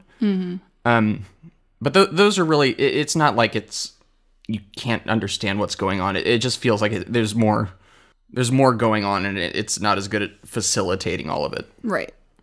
But other than that, I really enjoy this movie. I think it's better than the second one. It continues on tonally, consistently with the first one. And it kind of rejuvenates the franchise for me. And it's like, oh, maybe, McClane can go on in more movies. Like, maybe there is a justifiable reason to keep this character going, and there is more franchise potential. Whereas in the second one, it just seemed like, oh, you can't make a sequel to Die Hard. Like, this is a fun action movie, but it's not like, that's not the John McClane I know. But so yeah, this one, like, I think it restores the faith, and it gets an extra 0.5 over the second one for that. So yeah. Cool. Not gonna change your score to an 8.0? No, I really like this movie, but I do think it has flaws. I do like it more than the second one. Fair enough. I agree with you. Yeah. So, AJ, you want to crunch those numbers? All right. So we have a group average of 8.2. And then just for reference, first Die Hard, we had a 9.4. Second one, a 6.7. And again, 8.2 for the third one. We're all over the place on this one. That puts it at, looks like it's tied with Interview with the Vampire. And that is also just below The Hateful Eight and above Ocean's 13. All right. That's good company. Yeah, that makes sense. I can see that. All right. So let's move on to critics. This is where David and I hate saying I because I like this movie, but David is slightly validated. You also like this movie. I like this movie. But the critics trended more towards your feeling than, Noah, Irina, and AJ's. Yeah. Rotten Tomatoes, 59%. What? Yep. Dang. This was the first movie in the franchise to get rotten, though barely. Just barely. What? Yep. And an audience score of 83%. On Metacritic, it has a 58 with an audience score of 8.7. And on IMDb, it has a 7.6. This is where I should note that this movie has the highest ratio of defenders. Oh, okay. Like, it's like, no, Die Hard with a Vengeance is the best sequel of the whole franchise. Like, second, it's the one that the one is second to Die Hard. And if you go online, you will find a lot of defenders of this movie, and that's why you see the audience score so high on this one. Right. It's also a thing that I think retroactively even critics have started to warm up to, because I do believe this 59% score used to be even lower. So it seems like it's on an upwards trajectory, and I do think you can still post review, or critics can still post reviews for old movies. So who knows? Maybe someday this will be in the fresh. But if you want to compare it to Rotten Tomatoes, at least, to the other Die Hards, the first Die Hard, I believe, had a 94%, and the second Die Hard had a 69%. As a frame of reference for the way things age well, that kind of reminds me of when we were going over the Dollars trilogy and how at the time of their release, critics absolutely trashed it. They hated it. Yeah. But now they'll all say those are great. Yeah, exactly. And this is also in the company of several other action movies, so it's almost like, Right. Just piling on with more of the same at the time. That is a good point to bring. Yeah. Mm-hmm. It just, I am kind of like baffled. Maybe it was something in me thinks it was probably fatigue of the franchise that had something to do with the lower score, where it was like, oh, you've done 2 of these already. You're doing a third one. Does that really need to happen? 7 years after the first. But who knows? I don't know. I can't honestly say. But let's move on to the old box office. This movie opened May 19th, 1995, against a movie I've never heard of called Forget Paris. Also playing in theaters at the time were Crimson Tide and While You Were Sleeping, which are both Disney movies, weirdly, or at least owned by Disney. This movie had a budget of $90 million, which inflated is $153 million. So that's your kind of typical big budget movie. And worldwide, guys, worldwide, what did this movie do? We're going to go with David first. Did we have a budget? Yeah, 90 million, but inflated to 153 million. Do y'all want to do... Let's do inflated. Do you want to do inflated or not inflated? Let's just be consistent. We've been doing inflated. Yeah. All right, we're going to stick with inflated. I have both numbers here anyway, so that's good. Inflated budget today, inflated worldwide total. What would it make today? I'm going to go with 500 million. 500 million, going big. I think that this movie did well. It has big name actors. I did hear that Samuel L. Jackson, or I think it was him, who was built up there with him. So with all the big names and the fact that the first 2 did really well, I think this one, regardless of whether or not the critics liked it, did better than expected. All right. Irina. 380. 380? Yeah. Noah. So you said 150? 150 inflated budget. Released May. Gosh, I feel like David's almost right on the money. But I'll go a little high. All right. With 510. 510. Going even higher. AJ. I'll stick with Noah here and say 500. Wait, no, I said 500. David said 500. Did you? I thought you said 450. No, I said 500. He said 500. Okay, well, let's stick with tradition and box Noah, and so I'll say 520. 520, going right over Noah. I hate that. And that's going to make you very mad, Noah. That's so annoying. Because I went high on purpose. Yeah. Man. So the movie, even AJ wasn't I was close. way off. Is it like 700? No, this movie made $625 million. That's in inflated dollars. I still thought I was aiming pretty high with my 500. Well, Yeah. I thought you were right around the range. I thought so. Yeah. Yeah, so back in the day, in 1995, it was 366 million. It grossed 100 million in the U.S., which was actually lower than Die Hard 2, but it did so much better overseas. Yeah, so that resulted in the inflated worldwide total of 625 million. That is a good take today. Like if a movie does that, good. If an action movie like Die Hard did that today, that's incredibly successful. What? So how did it take 12 we'll get into it. years? Or we won't. I don't think we will. We'll wait until next time. This was the last one, right? This Wrong. This is so 625 million. You'd think like, oh yeah, get that sequel right into production. Let's get it out in 2 years. But no, it would be 12 years until we see the next Die Hard film. And unfortunately, maybe I'm just a crappy researcher, but I don't know why it took them so long. I tried to do, like, in the break, I tried to look it up. Was it the same director still? Okay. Fourth one, no. Fourth one's going to be a different director. Oh, okay. Yeah, but they took a 12-year hiatus from the Die Hard franchise, even though this one is technically the highest grossing of all of them. Probably most successful. The budget actually wasn't even that much higher than the second one. I think the second one was at like a 70 million budget, so they pumped it up 20 million. Okay. And that's probably just them adding 2 more big stars to the movie. Yeah. But yeah, that for some reason, hey, if you're a listener and you know the backstory to why this is, tell me. I'm actually curious. Or maybe I'll just do further research and I should have been more prepared. I did try to look it up and I couldn't find anything. Reese, I did my research and this was the last one. Oh, there's no more. Yeah, there's no more.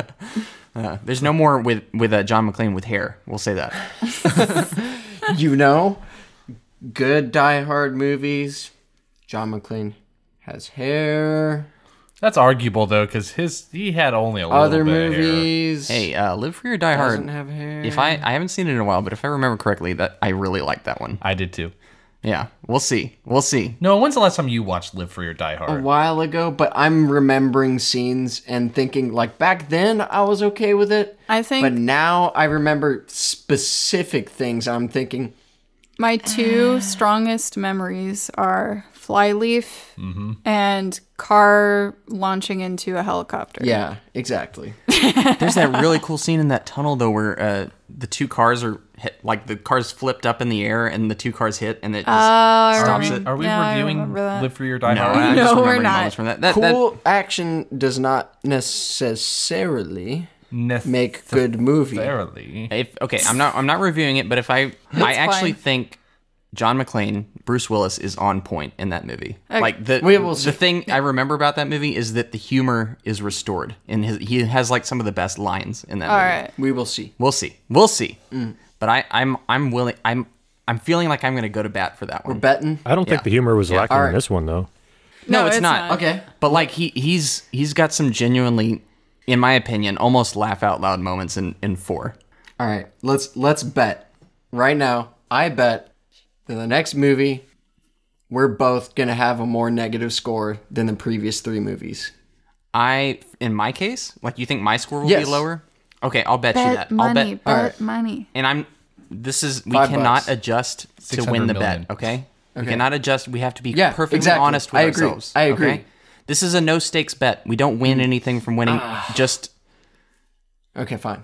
Okay, beer. shake it. Beer. Beer. All right, fine. There we go.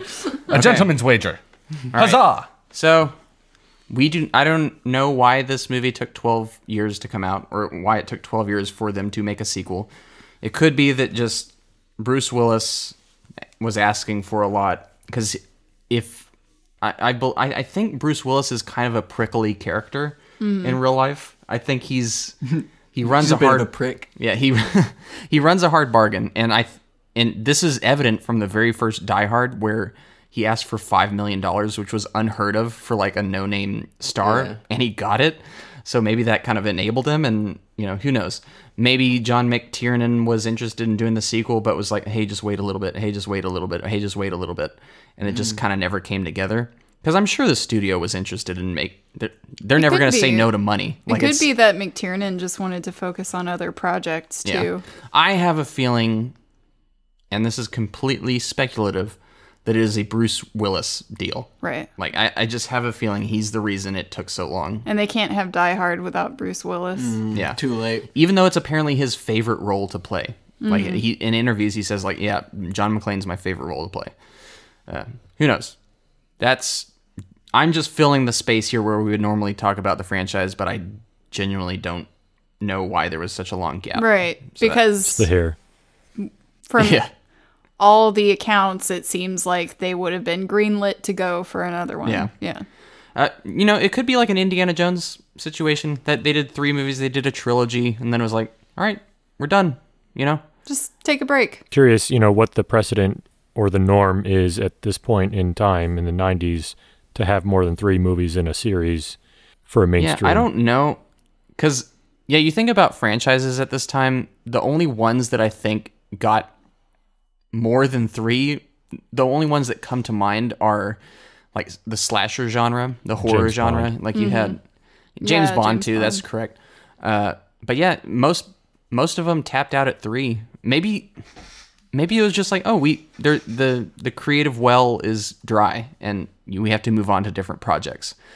I don't know what the thought process is. Maybe it was just like the standard to like, we're not going to make another one unless we actually have a good idea. Whereas Right. today it's just, if there's money to be made, we're making another one. Right. But yeah, that's a good point. Who knows? I'm not sure. Anyway, next week we are talking about Live Free or Die Hard, 2007 film directed by Len Wiseman. If you know that name, he also directed Underworld. Oh, dang it. You're going to like it. I already lost the bet. I lost already. Man. But before you jump down my throat, Yeah. this movie, the Live Free or Die Hard, does not seem like it's from the same director. Like, it does not have the same feel at all. Okay. I Fair don't enough. think.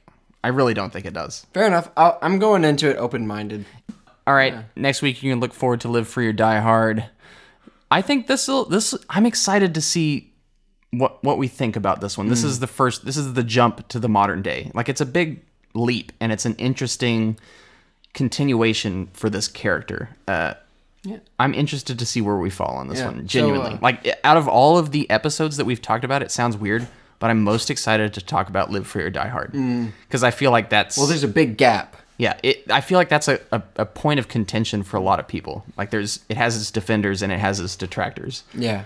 Does he ever get his wife back? Yeah, like there's A Good Day to Die Hard, which it's pretty much unanimous that people think it's terrible. I haven't seen it.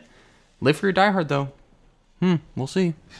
Yeah, so this was an honorable death, right? No, we save that for the end. Yeah. Yeah. I know. No, He's there sticking- are more movies. There are more movies, and I will not deny. Okay, fine.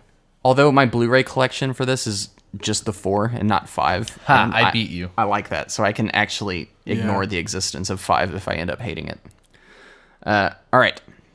That is the end of our episode. Any closing thoughts? Anything y'all have to say? I need to Die get some Hard. Good. Die Hard, good. Gruberoos. Great for your diet. Yeah, Great. no That was worth Gruberoos, it. David. That's what I said. All right. I thought you said group. Just never mind. Goodbye. Bye. Yippee-ki-yay. Watch it, watch it, watch it, watch it. Are you aiming for these people? No? Maybe that one. Maybe that mime.